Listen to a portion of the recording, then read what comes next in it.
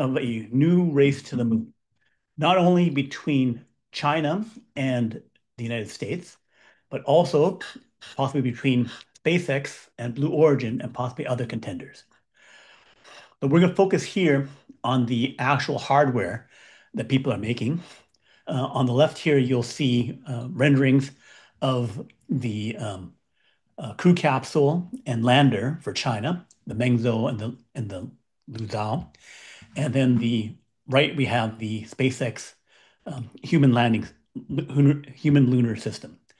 And now the temporary NASA administrator, Sean Duffy, wants to reopen the contract that SpaceX got in about 2021 for about $3.5 billion to build the SpaceX Starship into a lunar lander. So, all right. So we can see here, this is SpaceX Starship Flight 11.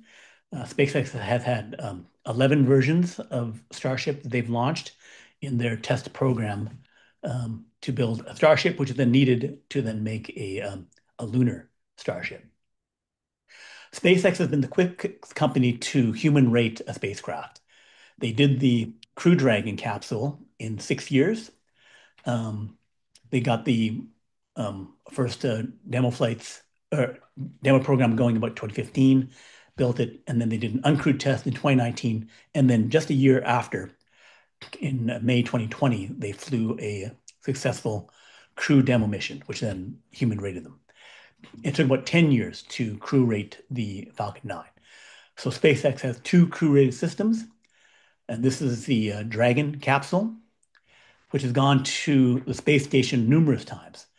So SpaceX, went from 1 year, like I said, from an uncrewed Dragon test to a crewed Dragon demo flight. Boeing is still years late in getting a fully certified human-rated Starliner.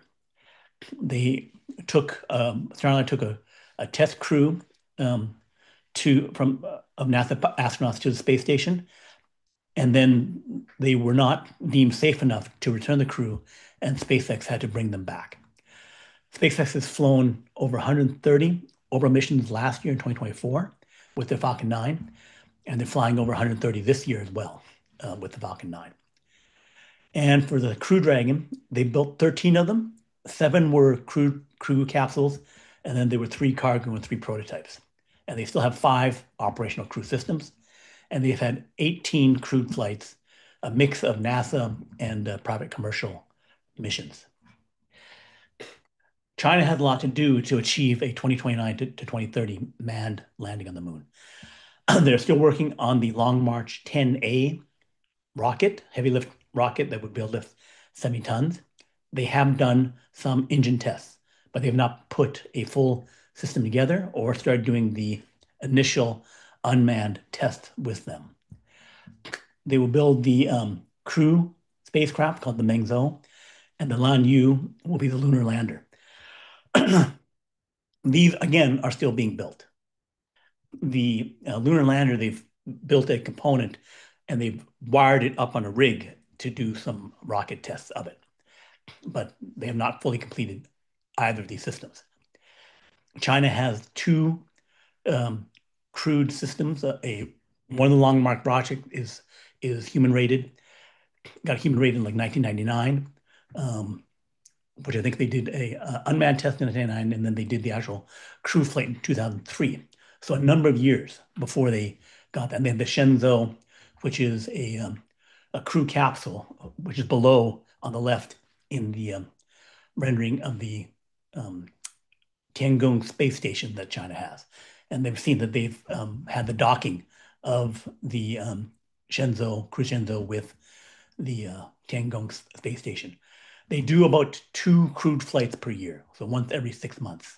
So that's the cadence of China's crewed manned space program. So now things have been opened up for Blue Origin. Blue Origin tried to compete for the original lunar lander mission, but then NASA at that time chose to only award SpaceX. Blue Origin sued NASA to try and get a lunar lander program. and that suit took a number of months to settle. And while it was ongoing for about like 6 or 8 months, there was a pause in the NASA program while that suit was settled. And then they did give Blue Origin a lunar unmanned lunar program, which are doing the Mark 1 lunar lander, seen in the middle on the right. And then they are making a larger Mark 2 for an Artemis 5 mission in 2030. So they have um, started to build these systems. They have not flown their second flight of an orbital spacecraft. Their New Glenn went to orbit once after many delays at the beginning of this year, and now they might have a second flight in November, northern November 9th, for a NASA Escapade mission to Mars. And that Escapade mission is over a year late based on delays with Blue Origin. So NASA is looking to consider a program that has had delays in the rocket program, delays in other missions, and think that they can somehow speed up a SpaceX Starlink and Artemis mission um, by opening up to other competing systems, which is pretty ironic because the SLS and the Orion systems are many years late. They originally were planning to hit targets in 2018 and 2019 for Artemis 1 and 2, and now they're 7 years late for the second Artemis lunar mission, a orbital flyby of the moon. Um, and then they've spent nearly $100 billion on the Orion and the Space Launch System. So this is pictures of the New Glenn rolling out to the launch pad October 8th, the second New Glenn. So the cadence between New Glenn launches is currently 10 months to 12 months, assuming this thing goes in November, and it could be even later. Um, it could be like if they slip into like January or something like that, it could be like a year delay between launches of orbital craft. They do have to launch uh, many of these Blue Origins because they have many commercial contracts and they have other NASA contracts. They need to launch the unmanned Mark 1 lunar lander to the moon, which is supposed to go in early January. We'll see if that succeeds or not. And then they have a lunar rover mission for the middle of 2026. And they have a lot of commercial missions. Amazon Kuiper wants to launch thousands of satellites to compete with SpaceX Starlink. And AST Space Mobile wants to compete um, on the direct to cell phone system. So the AST Space Mobile has some um, prototypes up there, but they need to launch their actual system mainly in 2026. And their plan is to rely heavily. 10 of 13 missions will be dependent on New Glenn in their current plan. But they have a backup of going to um, SpaceX Falcon 9s if New Glenn is not flying. So New Glenn owes other commercial vendors a dozen launches or more, and they have not flown yet. So then you'd be dependent upon them to certainly add 4 or 5 certification missions and an actual mission to Artemis in that time frame when they have not been launching anything yet. Also, the Blue Origin needs to get a NSSL Phase 3 certification for Department of Defense missions, and they need to get 10 to 15 flights by 2027. And again, they're working on their second flight. So any manned Artemis mission would probably need about 5 uncrewed missions. 3 would need to be out by the moon. In theory, you might be able to get away with not doing some uncrewed missions before you went directly to your uncrewed lunar missions. Um, but it's, that would be a pretty risky thing to do. Um, and you'd be in some kind of rush to achieve it because you do want to have a very, very safe craft to take astronauts from the moon. The Artemis 3 mission involves launching the SLS, Space Launch System, the rocket they've been working on for like 15 years, um, to lunar to Earth orbit, and then to go with the Orion capsule out to lunar orbit. It would then dock with either SpaceX HLS or Blue Origin or whoever else was competing, and then to land on the moon. Artemis 3 missions were created around 2017 and were originally going to be some kind of going to a halo orbit around the moon. But then they said, let's go for lunar landers, making the change in 2020, 2021 to say, let's, on the third mission of this Artemis program, land on the moon as opposed to just hanging around the lunar orbit. So that was a change, and they did not give SpaceX a contract until 2021.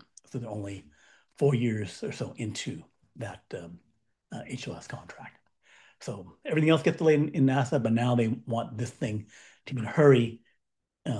Political reasons to get a lunar mission, a manned lunar mission, um, in this current administration, and also to beat China, which would be in 2029, 2030, in the optimal case for China. Um, so this is a unmanned Pathfinder mission for Blue Origin, the rendering of their lunar lander, which again, unmanned, they'd have to modify it and build another one. And it's taking them, 8 months to a year to build these unmanned systems. They have to make a manned one, make a new manned capsule, which they are working on for the Mark II, but that's again for 2030. So they have to like accelerate these pieces and make something reliable and on time for a program. So um, that's a space race. It seems unlikely that Blue Origin could speed up what they're doing because the time between launches they haven't gone to a monthly cadence. They're still at about one launch per year to orbit, and they have not even the second data point. They haven't done the second launch to orbit to give a cadence. While you do have cadence for SpaceX, where they're launching every month, pretty much for the Starship, and they need to get Starship launching twice a month and maybe even once a week, which they've shown they can do for Falcon 9. Falcon 9 has launched multiple days in a row, every day in a week, 3 or 4 in a row, I think might be the record. And they have done on a regular basis one launch every 2 or 3 days for an entire year. So we'll see who can be the race. My money, of course, is on SpaceX that they will succeed in uh, speeding up the program through 2026.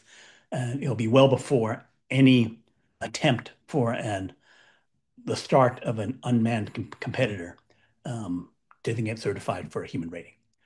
So 2026 will be a very interesting time to see how quickly SpaceX Starship can do its orbital certifications and do its refueling and other test missions leading up to that. They have a busy manifest of doing all that and launching version 3 satellite and hopefully having spare launches of about 5 to 10 for an attempted unmanned mission to Mars. So they really want to launch Starship about 30, 40 times next year and then going to higher cadence than that. So join us next time. We'll review more about space technology, SpaceX, Tesla, and other technology developments. And thanks, and talk to you next time.